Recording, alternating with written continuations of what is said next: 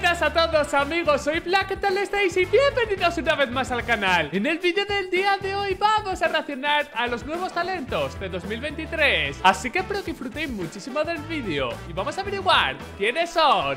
¡Let's go! Y vamos al lío, chicos y chicas. Quiero que me enseñe este vídeo quiénes son los jugadores que lo van a reventar este año. Jugadores desconocidos, jugadores que vienen de academias y que están mostrando un grandísimo nivel. Si no me equivoco, este fue la primera ronda de Bass en competitivo tier 1 y se hace esa animalada el crío. Es decir, que el resto del mapa no le fue tan bien, pero oye, empezar así significa que es bueno, que tiene pelotas y que va a tener muchísimo futuro. Es que fijaros la jugada que se hace, es una brutalidad. Un ace en tu primera ronda.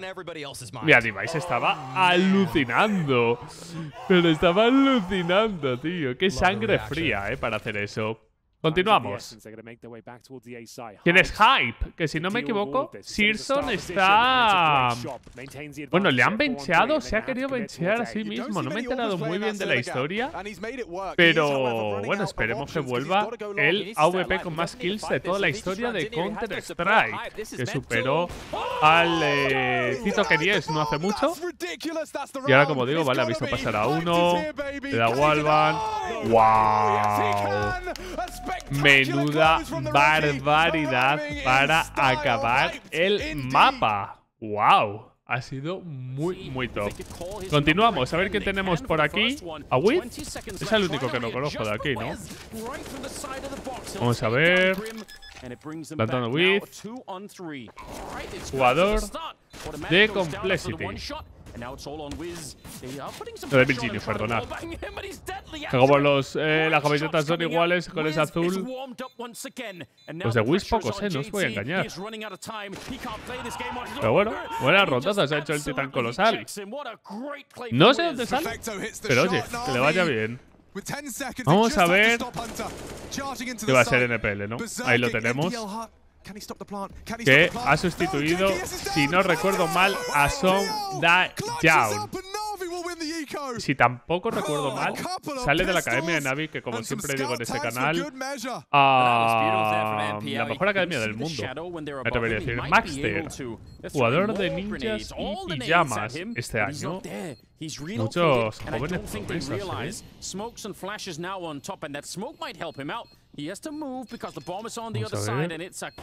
Vale, le ve. El otro está expulsando. Y por 0.26 le da tiempo. Os recuerdo además que esta semana Navi está jugando el clasificatorio a la fase de playoffs de la SL Pro League. Que si no me equivoco es 16 equipos, pero todo beso 3. En plan, quien pierda al solo. Bueno, Heretics, a este sí le conocemos, chicos y chicas. Este tío va a ser muy bueno. De mi punto de vista, este tío va a ser muy bueno. Intuye que no tiene defuse, la juega con tiempo. Y claro, está esperando y gana la ronda. Muy bien. Como digo, ese jugador sí que le tenía bastante ubicado. Le he visto partidos en la academia y lo va a hacer muy bien. Kyron, nuevo jugador de Outsider, recordamos, último campeón de un Major. Vamos a ver, está 14 de vida, Qué buena apertura, tío. En larga. Muy bonita, Qué bien. No le teme a nada el pibe. Muy guay. Como mola cuando enfocan la resolución de cada uno, tío. Cada uno es un puto mundo. Vale.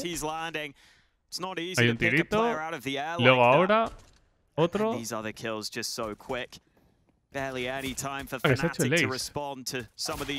Vale, le han dado, no, le han dejado 14 y ese hace el 4K y lo tenemos.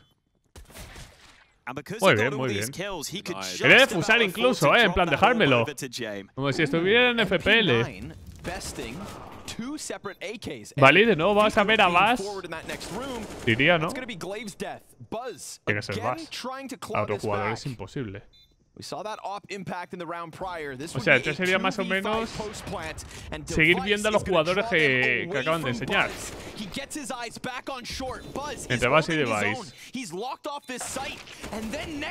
Qué difícil es atacar en este mapa, tío. Qué difícil.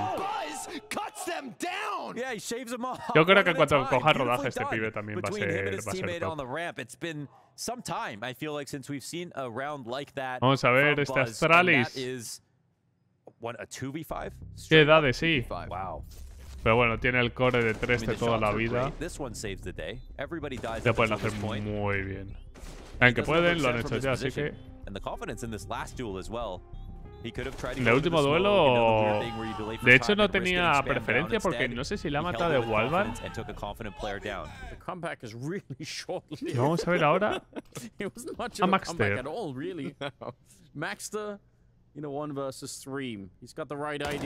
Muy bien. Un mito ahí para aislar al de Connector. Tiene la bomba. Le hace el duelo al de Side. Mata a Device. En un 15-4, tranquilísimamente. Blame que va a dar toda la vuelta hacia la bomba de A. Y bueno, bomba plantada.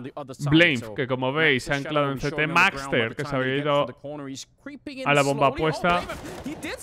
Y Blame, a pesar de que solo tenía que mirar esa esquina, se le hace tranquilísimamente el jovencísimo jugador. Un 1 para 3. De hecho, Blame estaba como molesto, ¿no? Estaba un poco tristón. Vamos a ver una jugada más, chicos y chicas, y con esto vamos a acabar el vídeo, porque básicamente hemos visto los jugadores y ya simplemente sería un refrito de jugadas de cada uno de ellos. Pero para ubicaros, como digo, hype, suplir a Searson yo creo que es lo más jodido que te puede pasar en tu carrera. Es jodidamente un AVP tan consagrado, tío. Pero oye, vamos a ver qué tal lo hace.